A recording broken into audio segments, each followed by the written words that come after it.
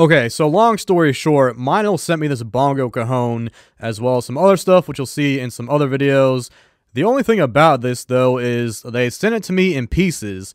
Like, what am I supposed to do with this? Okay, all jokes aside, this is the Meinl Make Your Own Bongo Cajon kit, and it's exactly that. They send you all the pieces and you put it together, which honestly is a really cool thing that I wish other companies would do. So very often I get asked about projects that don't require a lot of tools, so this one's for you. They also provided me with their toolkit, which has some sanding blocks, glue, strap clamps, and a screwdriver. The only other tools that I used were some regular clamps as well as a razor blade, so let's put this thing together. Alright, so the first step is to assemble the body. We have the two long sides and the two short sides, and they just slide together. And these can only go together one way, so you want it so that the ends or the corners line up and there isn't a gap. So you want it to look like this and not like this.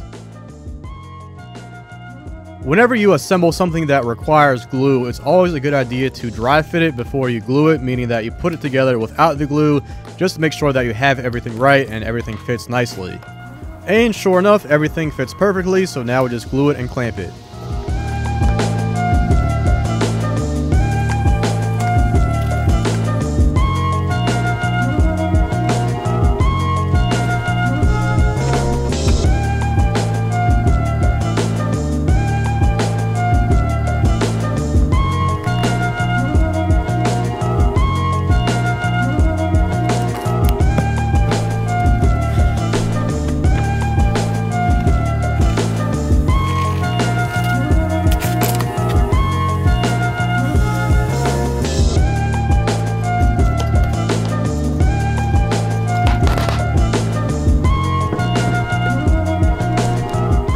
And no matter what you're doing, judging how much wood glue to use is always a little bit tricky, so if you do have any squeeze out like on this side, all you need to do is take a damp paper towel and wipe it off.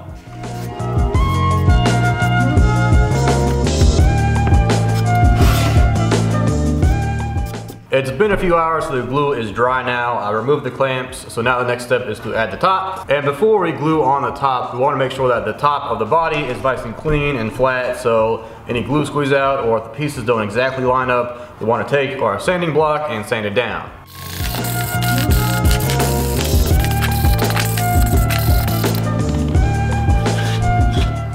This is where we use the strap clamps, and for any glue up, no matter the type of clamps being used, I like to get them ready and set to the right length just so I'm not wasting any time once the glue is on.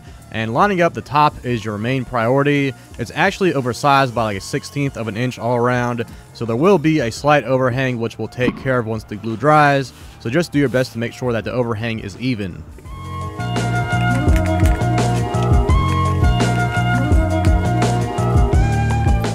If you have all the pieces of the body lined up nicely, you don't need a lot of clamping force.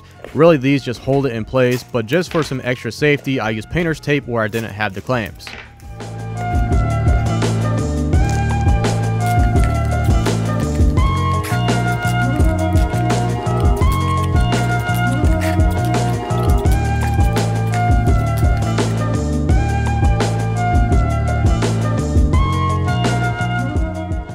Once the top has had some time to dry, we now need to add the divider for the sound chamber, which is what gives the drum its two pitches. This piece looks like it's a square, but it is not, so before you glue it, you want to make sure you have it in the right orientation. This way is incorrect since it sits above the body, and here it is correct since it sits flush. And just like the sides, there is a slot or a dado that the divider slides into. I started to apply the glue using the bottle, but I found it a lot easier to use a little brush. And you want to make sure you have enough glue, a decent amount of glue in order to totally isolate the sound chambers, which will give you the best sound.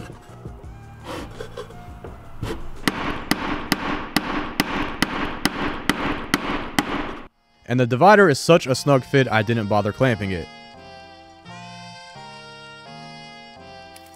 Now back to the top. Like I mentioned earlier, it is a touch bigger than the body, so the directions say to use the sanding block to trim it flush, but I thought I could use a razor blade to trim most of it, though if you're not comfortable doing this or don't have a razor blade, then by all means use the sanding block.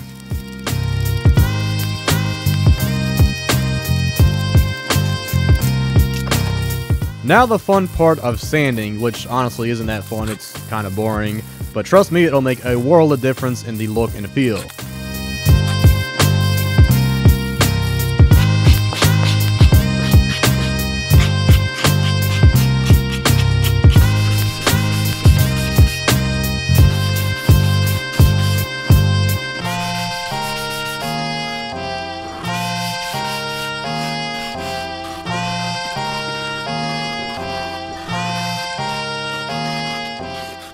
Finally, the last step is to apply a finish to it, which will help protect the wood and give it a more professional, finished look. I moved inside for this just because it's currently November and I do not have heat in my shop, and finish can act kind of weird when it's cold out and it takes forever to dry, so I brought it into the warmth. I used wipe-on polyurethane, but you can use whatever you want. You can stain it, you can paint it. If you're artistic, you can draw something cool on it. And looking back now, I kind of wish I stained the top a different color than the body, so who knows, maybe next time.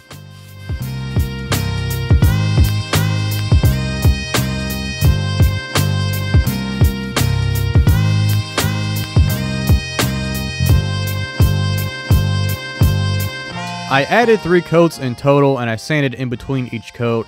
And by far my favorite part about doing a project like this is playing it for the first time. And speaking of firsts, this is the first time I've ever played one of these, so my technique could probably use some help, but let me tell you, I had a blast playing this.